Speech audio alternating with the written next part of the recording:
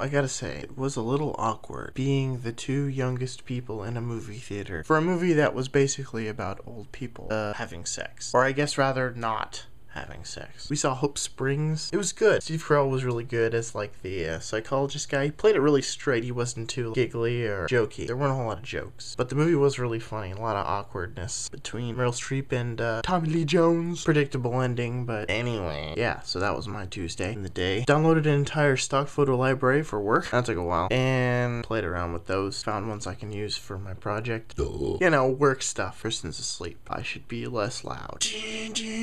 Recording the podcast tomorrow because Justin's gonna be gone on Thursday. So that's another thing. You're another thing. You're another thing. Your face is another thing. My cat's another thing. Meow.